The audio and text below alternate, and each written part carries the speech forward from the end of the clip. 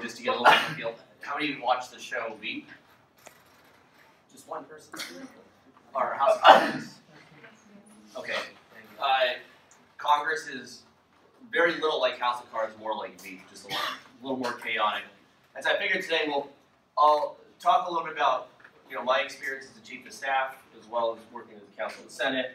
A little bit about how things work up there structurally, and then also what's not working today. And then briefly a little bit about what you all can do more to influence Congress.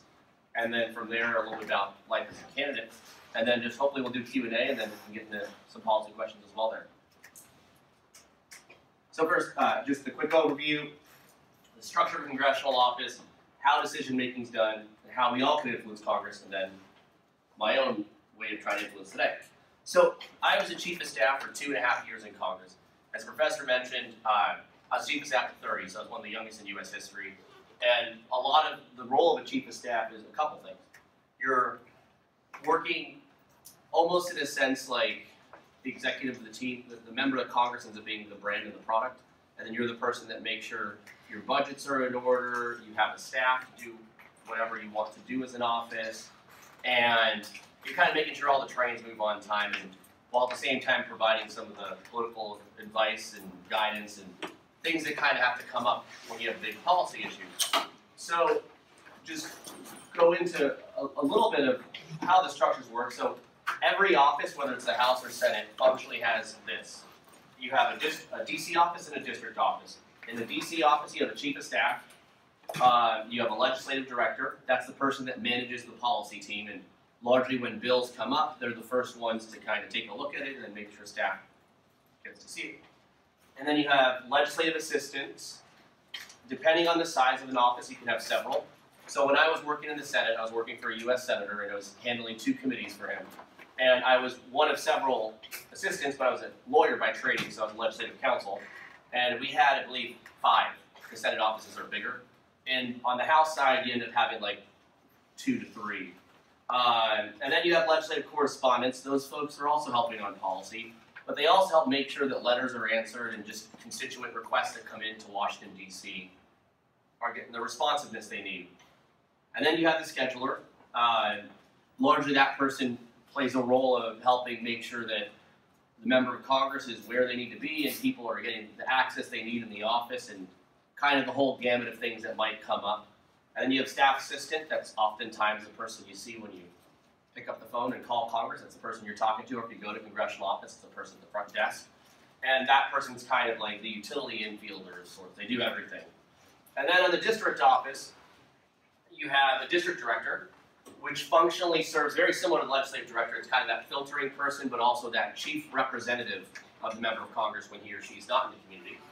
And then you have field representatives. Depending on the size of an office, you can have a couple, 2 to 5. It just depends on how an office prioritizes that. With Senate offices, those teams are a lot bigger. And then you have caseworkers, and this is probably the most important role in a congressional office for the community, because people go to their members of Congress usually. I used to tell my staff this, that you don't go to your congressional office and just come in and say, hey, you guys are doing a great job. That just never happens. You usually go in if you have a question or a concern, whether it's on a policy issue, or you might have an immigration question, or you might be trying to get a federal housing loan, or you just want to figure out how a program works on health care, or Social Security if you're a senior citizen. So caseworkers tend to handle that. And then you have staff assistants that, again, the utility infielder, just helping on everything. And then the big portion that both offices really rely on are interns and fellows, because you're talking about districts that are, on the congressional side, roughly 750,000 people. And we're talking maybe 20 to 25 people on a congressional staff. When you're in the Senate office, you're talking about a state like California with millions of people. And probably, I would say, Senator Harris or Feinstein, probably under 100 staff, and they have different offices throughout the state. And so that's a lot of inflow of people. On the DC side, it ends up being very policy-centric on what are we voting on, where does the member need to show up, how are we going to address a policy issue. On the district office side, it's more community-facing. Should we have a presence at this event? what are some of the concerns that the community has when they want to come in and advocate.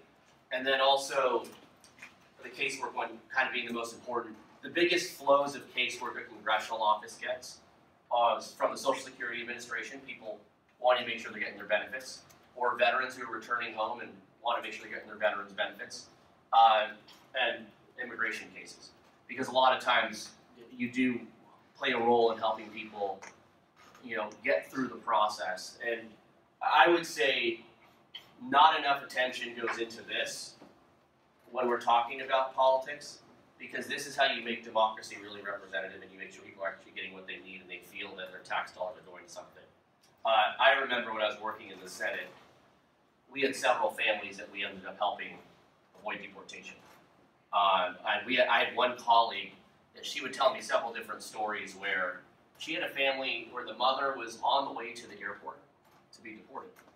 And she had such good relationships with Immigration and Customs Enforcement, and they knew the family was on the right side in terms of the paperwork and everything, that she was able to get them to turn the van around and bring the person back home. And you end up meeting a lot of veterans, the same thing where they're struggling for months just to get a response from the Veterans Administration. And like we had one guy, and sometimes it's just basic stuff where people want to be with dignity and stuff. This guy, he had served in Iraq, he had his leg injured, and he just wanted a TV in his room at the VA hospital so he can watch the Dodger game. And so it was one of those things that you want to make sure these people have sacrificed for our country. And so you have the staff kind of put the call in, and that's kind of a small example, but more broadly on the veteran side, oftentimes when I would come back in the district, I would personally, as chief of staff, meet with some of these agencies because we have the veterans backlog, or we have the veterans backlog throughout Southern California, where it sometimes can take 1 to 5 years to get your claim processed, which is a big deal. It's a healthcare issue. And so a lot of times you bring the DC staff to come in and meet with those folks and kind of put a little pressure and ask what's going on. And then on the DC side of things, this is the flow of how many of you have been to Washington DC? And so when you've gone, you've probably done a tour of the Capitol, or or took a meeting in the office. You're most likely interfacing with a staff assistant or maybe legislative correspondent. Most constituents, unfortunately, just deal with, I write a letter, this is the person that's responding to the letter, or I called and this is the person that's answering the phone call. The staff assistant answers the phone call, legislative correspondent the letter. Not enough conversations with the legislative assistants, and those are the people who were kind of really doing the hard work of getting the input in for the member of Congress on whether to vote yes, whether to vote no, or what policies to propose. And then obviously legislative director too, you want to make sure that this person's visible and present in the community because that person's getting the influx of information. So that's the structure. Quickly, responsibilities, I kind of started to go into it. DC office, this is I guess this would be the ideal. Having kind of sat up there, we can go over best and worst. I actually do have a slide on that. So DC office, number one, you want to be the voice of the community in Congress. It's a representative democracy. So you want to make sure when you look and see, is that representative serving our community? Because members of Congress work for the community. And so, if the community has a high rate of folks uninsured, you want to make sure the member of Congress is trying to represent those folks to make sure they get insurance. Or if you have a lot of seniors with higher out-of-pocket costs, you want to make sure that member of Congress is representing to make sure those costs are addressed. So DC office is the voice of the community. They're reviewing legislation on behalf of the community. And often in terms of how that goes, just to give you an example, you're either drafting legislation, and it often comes from someone in the community says, hey, I've got a great idea how to fix this problem. I got a great idea how to make healthcare affordable for small businesses, and this is an idea. And maybe they're a part of a trade association or another organization that can kind of come in and advocate. Or it's just individual constituents saying that, or it's the staffer who's doing that research to figure out, okay, I'm hearing a lot about this problem. Our small businesses are having a hard time complying with some of the different healthcare requirements, and it's getting really expensive. Let me look into it and see how I can fix it. And then that's where they're reviewing legislation, seeing what else is out there, and sometimes just drafting it themselves. Then you're advocating for federal resources. This ends up being a big portion when you're, generally for members of Congress, because again, you're trying to be the voice of the community. You want to make sure the community is getting its money. As Californians, we don't get our fair share in Congress. We never have. We pay more into taxes than we get back. And that ends up making it all the more important to have a member of Congress making sure if there's a big highway transportation bill, let's make sure it's going to the 57 or the 91. You know, if there's funding going for child literacy, let's make sure that that's coming into Walnut or Fullerton. You know, you want to advocate for that, and sometimes that's letters, sometimes that's meeting with agencies. That's on the member level and the staff level. And then that kind of ties in, these three are kind of all together. You're pursuing policies that improve the lives of families and workers. This is the ideal. This does not always happen. And then I think in our today's political environment, this is not happening enough. And lastly, you're receiving visitors from the community in DC. So whether it's hospital workers coming in for their annual lobbying day, or students coming in for a tour of the Capitol, you know, you're the representative. The office is owned by the community, and so, you know, you're kind of hosting people and bringing them in and ideally answering their questions. So that's the DC side. The district office, kind of similar. You're representing the member in the community. And so, and I can say this as a candidate now, we'll get to that a little later, you can't be everywhere at the same time. That's just physically impossible. And in a district like this, it's 14 different cities. So you're talking about the different demands of time, so often the staff has to come in and represent the member and be very knowledgeable on, you know, what the member wants to do or what they care about. You're assisting constituents with federal agencies. This is the #1 goal of the district office. And you're connecting constituents with federal resources. This should be the #2 goal. This does not happen enough in Congress. When I was a chief of staff, we held 40 healthcare workshops in the San Fernando Valley on how to sign up for the Affordable Care Act. And so we had throughout the community, at different community centers and libraries, we would have staff to sit there in the library with Covered California to sign people up for health care. We had 1,000 families come through the door and ultimately sign up for health care. We found out at a forum for district directors, we were the only office in Congress doing that.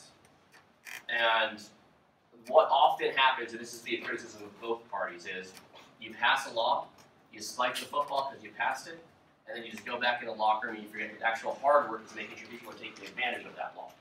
I would say, I think with teachers, I think I was reading the other day, sorry, the other day, 40% of teachers take advantage of the loan repayment assistance program, which basically, if you have student debt and you're a teacher, you know, there's repayment programs to help lower your costs after the fact.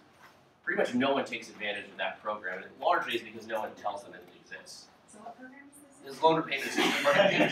It's you know, the people in public service, whether, you know, you're a first responder, you're a teacher, you're a nurse. There's a lot of programs to help people get into public interest, but no one really knows about it. And that goes into that. When I was at the Commerce Department, we had all kinds of programs for businesses on how to export, you know, how to get government contracts and how to do these different things. And what I saw was some offices would have a whole host of those, making sure people knew and take advantage of it. Most offices didn't. And so it kind of goes in the back thing. We're all paying for these offices to exist. We're all paying for these programs to exist. #1 role is to be a voice, but also represent.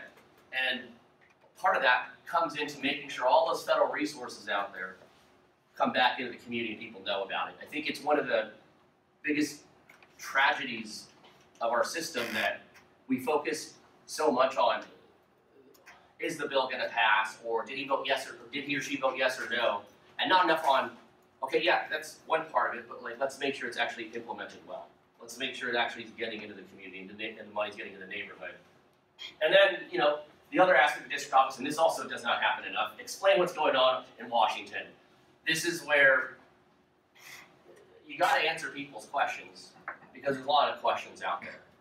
I highly doubt that after Trump's executive order today that you'll hear many members of Congress going in the community and explaining what does actually mean. And so what that leaves is the rest of us to figure out what does that actually mean, when a lot of times these offices do have a lot of information. And so there should be a back and forth on what's going on. We have technology to do that. I mean, I was working at Tesla, and when you look at Elon Musk's Twitter, a lot of times it will be Tesla owners tweeting out at Elon Musk saying, you know, the car's not working on this, or we're having a glitch, I need a repair, and he'll respond back. And a lot of times he'll incorporate those. So if the CEO of a 40,000 person company that's a global billion-dollar company has the bandwidth, a lot of times obviously it's not him, but has the bandwidth to go back and forth and get the questions and concerns from people, you'd think Congress can do that too. But that just doesn't happen enough. Maybe that changes because the current president does like Twitter, and that might help with. But we have a lot of different avenues to have a back and forth dialogue. That this just doesn't happen, and that's where you create some of the anxiety that we're seeing today. And then the last portion, which I think is, again, one of the most important, that literally never happens. You have convening power to bring the community together. So a good example of that, again, most people look at Congress and like, well, that's the person to go in there and vote on things. That's not the full scope of the job. Maybe that's 10% of the job. The rest of it's making sure people are getting their benefits, making sure that people are understanding what's going on in government, but also convening to solve problems. When I was working in the Senate, I was working for a Colorado senator, and there was a big meth problem in the state of Colorado, where a lot of young people were, the thing with meth is if you try it once, it becomes almost like a permanent, it's so addictive that it becomes like almost like a permanent condition. You lose your teeth, and there's a lot of just physical downsides. Yeah, don't do drugs. I'm not saying don't do drugs. So Senator Salazar at the time was seeing that problem, and he was trying to figure out what are some solutions outside the box to deal with this, because it's not just telling people don't do it. You have to find different creative ways to do it. And what he saw in Montana, there was a Montana meth project where they had a lot of videos that were very hard-hitting and educational on, it was called like a not even once campaign. And so what he did was he convened all the different foundations in the state, all the different rich folks, all the different influencers, brought them together, talked about the problem that he saw as Attorney General at the time, or previously as Attorney General of the state of Colorado, but also as a senator, and said, we have different avenues of federal resources to help support this, but this is a good program going on. Let's figure out how to get this to our state. And the reason he can do that is because he had that pin. When you do have that pin, you can convene people. We obviously have a big problem here in Orange County with homelessness. It's at crisis point. I grew up here. Never seen anything like this. What's going on by Angel Stadium is just a travesty. There are a lot of different federal resources, foundation resources, private sector resources that we could be using to bring people together to actually solve these problems. But no one's really doing that convening power, because most people, when they think of Congress, they're thinking, you just vote. And so there's certain expectations of if Congress is working at its best, it's doing all of these things on the district level, and when it's considering policy, it's considering all of these things. And I think that's where some of the shortfalls kind of come in. So what does a member of Congress do? I think that's a fair question people ask these days, and as a chief of staff, I kind of got a window on what that day looks like. This is a very shortened version of that. But number one role is obviously to represent the community and be a voice for the community. This can involve voting on legislation, overseeing federal agencies, whether it's making sure the Veterans Administration is getting those benefits to our veterans, or if you're on a committee, making sure that that agency that you have oversight over is using its money wisely. Or it's convening people to solve problems. I think those are the main three things that you can do as a member of Congress. For the most part, people just do number one. Number two, just to give you a quick example, this never gets discussed in the media, most federal agencies have not been reauthorized for decades. And what I mean by that is there's laws that establish the Department of Commerce, and then those laws expire, and you have to pass a bill to reauthorize them. Normally what we do is we budget money for them, and then we don't actually go in and reauthorize. So you have programs that will stay in place for decades, even if they don't really necessarily exist, or need to exist. And you have things that we can be more efficient at that we just don't focus on. So I think when I was in the Senate, I counted, there are 22 agencies that do the same sort of intelligence gathering work as each other. And it's because each time something happens, it's like, well, let's solve that problem and pass a bill. And so they go in and they add another program in. And that's not necessarily required when you can actually just look at the law, update it, and make sure the offices that are in place are actually doing their job. And so the oversight aspect, it just doesn't happen. And it's kind of a problem on both parties. When a Democrat's president, the Democrats, if they're running Congress, tend to not like to do oversight of their own party, vice versa with the Republicans. And so what you end up having is a situation where we don't have enough people looking into making sure the machine of government's working well. And then that's how you get the situation where you have more casework that needs to happen, because People are having to call Social Security to ask, like, where's my check? Or the Veterans Administration. And if Congress is doing its oversight job and really focusing in on that, because their goal is to be representative, and so they need to represent the community, all of you who are the investors in Congress, and making sure that your dollars are being spent well. And then lastly, members usually serve on several committees and carry obligations as members of their party. So serving on committees, usually you're on anywhere between 1 to 3 committees. The committees do the oversight, they're where legislation goes through. They do hearings if there's an issue. So with the wildfires, there likely will be a hearing in the Natural Resources Committee to kind of talk about best practices for emergency response at some point, or there should be at least. And so, and they'll get to review, and sometimes it's just taking testimony in and listening to people and figuring, okay, what didn't we get right or what we did get right to create a public record. And then the member obligations as member of their party, this sometimes is obviously the voting aspect, this is the part of electing leadership, this is also the part that's a little more political, which I'll get into, of members of Congress have to spend a lot of time raising money, both for their own campaign and for their party, which is unfortunate then because there's only 24 hours in a day, and so much time can be taken on the floor of the House or in committee or meeting with constituents, and then you also got to put in a certain amount of time in fundraising. You can only do so much, it can only be so many places. So how decisions are made in Congress, there's the ideal, and then there's the reality. First we'll go into the ideal, and this ideal, in some ways, every office, to their credit, does some aspect of this. It's just a matter of the reality is fewer and fewer of this is going on. So, member of Congress is engaged with a back and forth with their constituents on their opinions on key issues.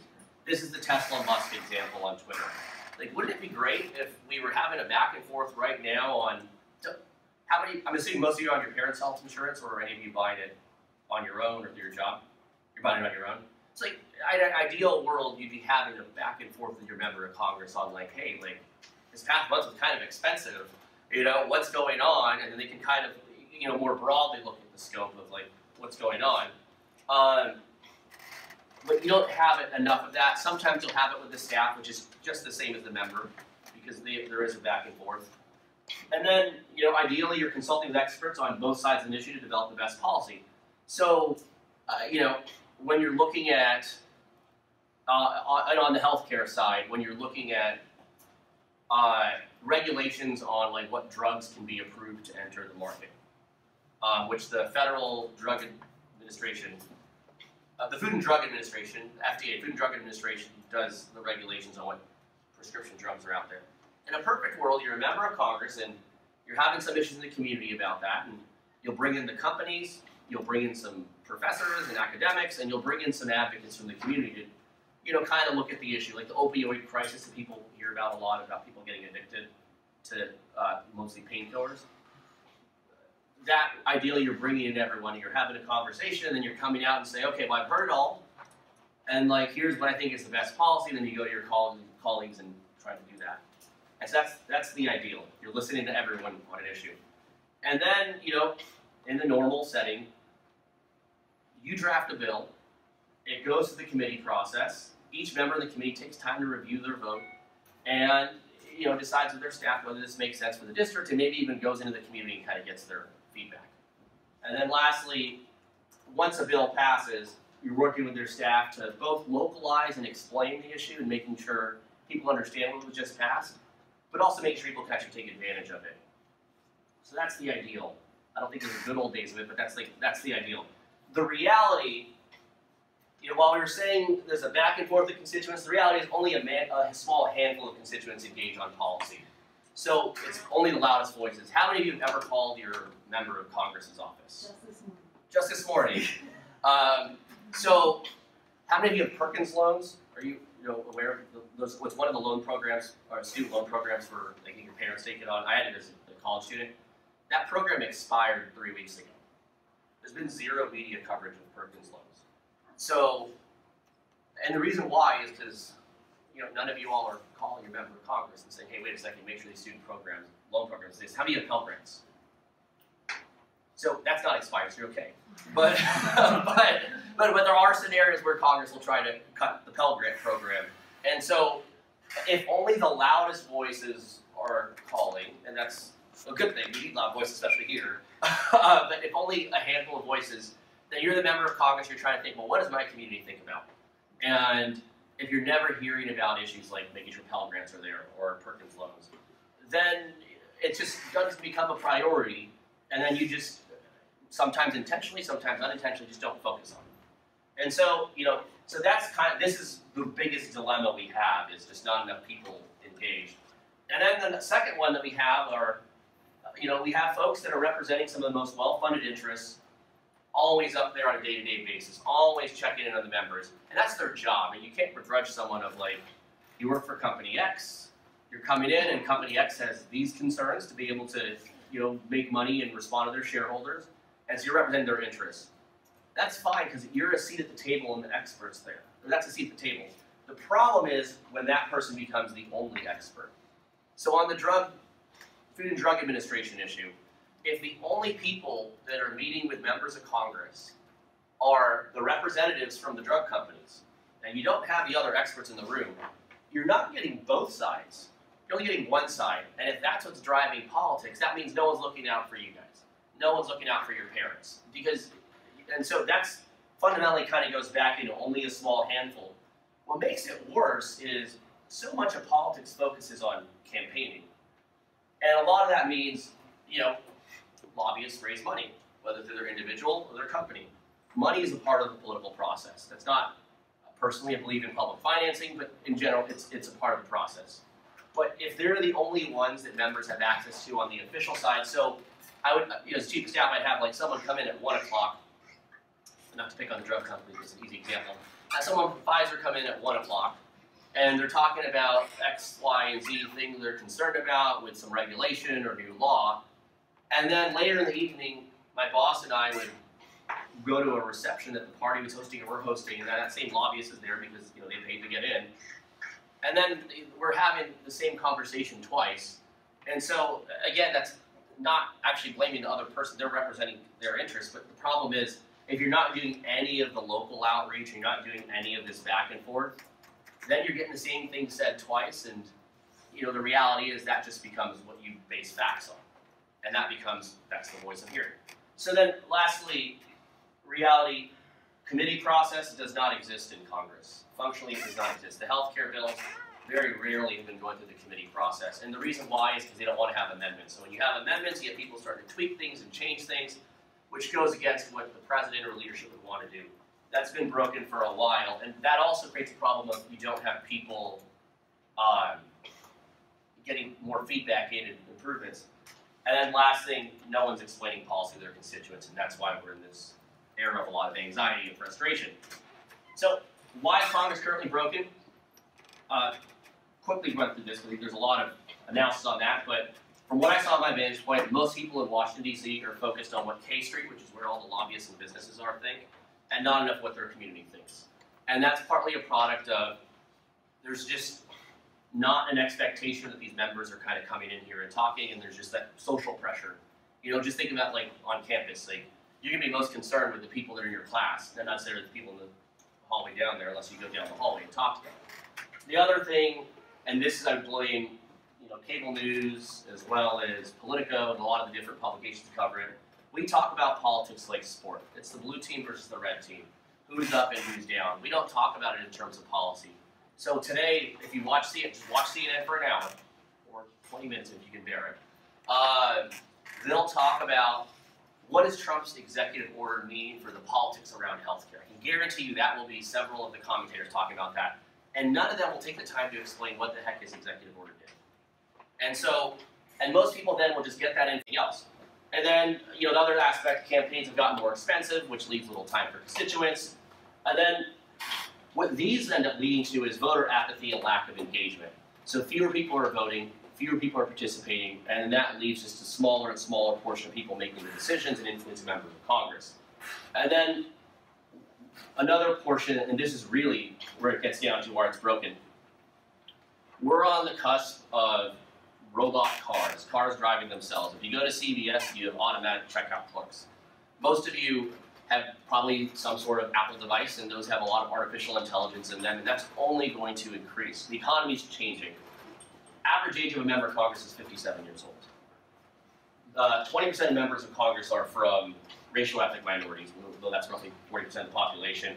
Majority of Congress is a net worth of over $1 million. That doesn't work when you're talking about a representative democracy. So most members of Congress don't even know what a student loan is in terms of their own personal experience. Most of them have never had to work a minimum wage job. And so you just don't know what that experience is like.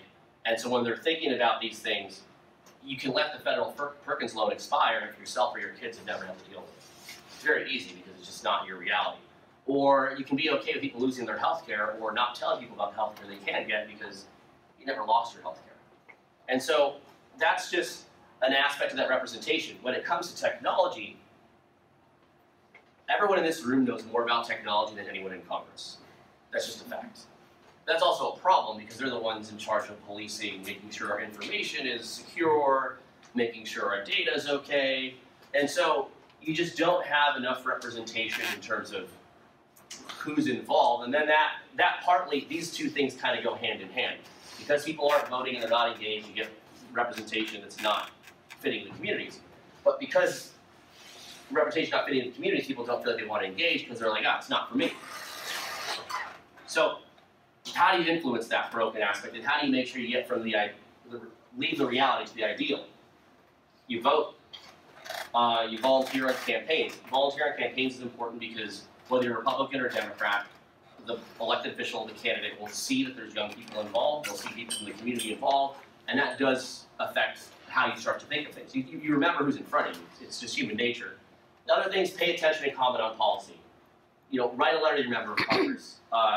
Publish an op-ed, post on Twitter and Facebook, and tag the congressman. Everyone's paranoid of social media in a sense, and so if you start tagging your congressman because you think they're doing a bad job, eventually they're going to start to think, oh my gosh, a lot of people think I'm doing a bad job. And at minimum, figure out a way to respond. Not enough of this goes on because it's like, I call it the power of the Google search. If I was on social media or writing op-eds and trashing one of you, and then your Google search was just terrible, you eventually get pretty pissed off. Because it's like someone Googles my name and then it's like, oh, okay. Like, I need to respond to that. And I think we have the tools to actually do that and create some pressure. The other thing is show up to community events and ask questions. It's a lot harder to look someone in the eye and tell them you're going to take away their health care. It's a lot harder to look someone in the eye and tell them that you're going to not support their loan programs. It's a lot harder to tell someone that you don't support them getting a better wage. And then the last one, run for office. There's not enough young people in office. Average age is 57. Whether it's Congress, whether it's local government, we just don't have enough young people.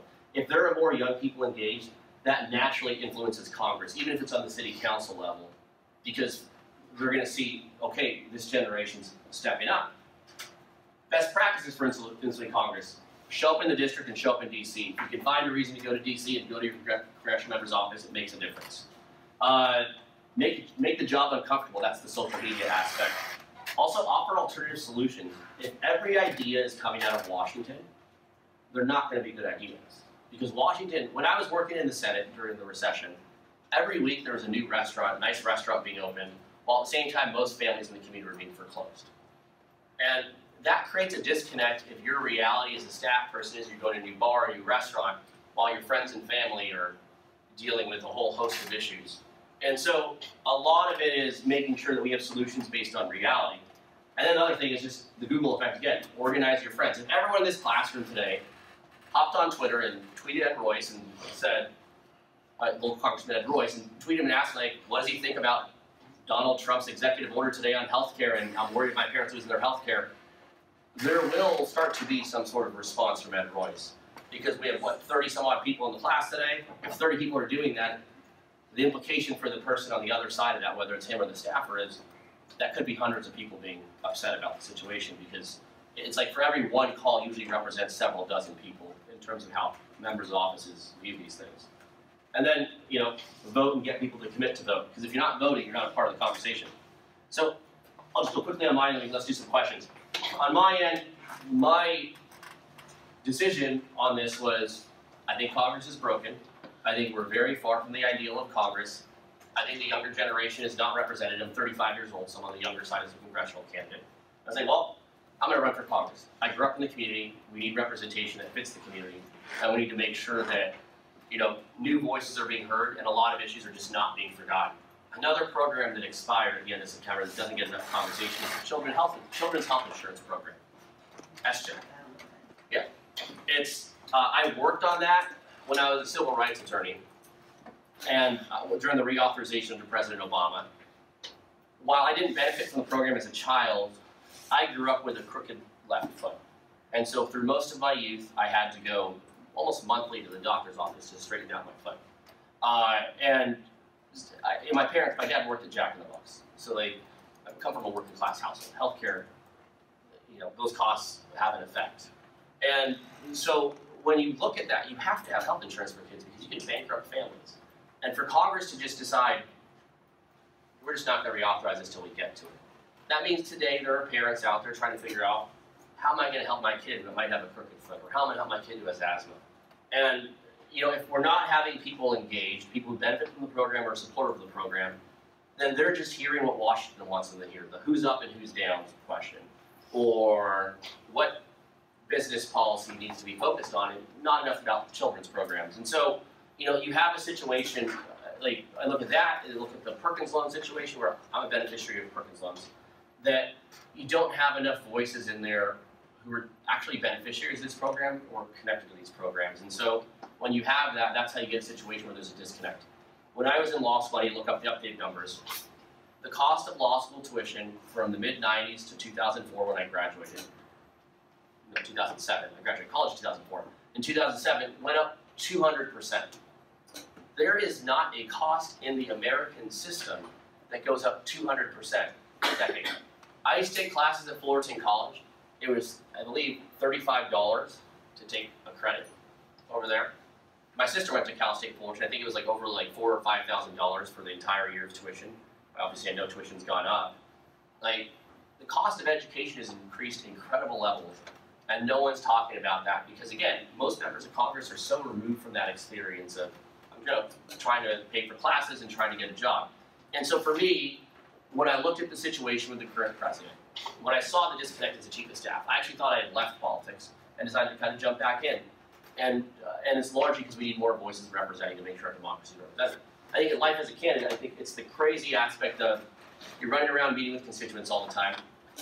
You're learning about issues on a local level as well as on a national level. Donald Trump every day has new announcements on different things. 99% of them I disagree with. I'd say probably 100% actually. And every day you're kind of reacting to something. And so there's just that aspect. And then you also got to raise money because you got to be able to pay for the campaigns and be able to get your message out. And so as a candidate, you're kind of hustling and going around and you have to talk to as many people as possible. But it ends up being worth it because if it's an organizing opportunity to get more people involved, then you're going to get a more representative system. So I guess with that, maybe do some questions. Okay, that's good. So this is Johnson. Yes, yeah. Okay. All right, thank you for the talk.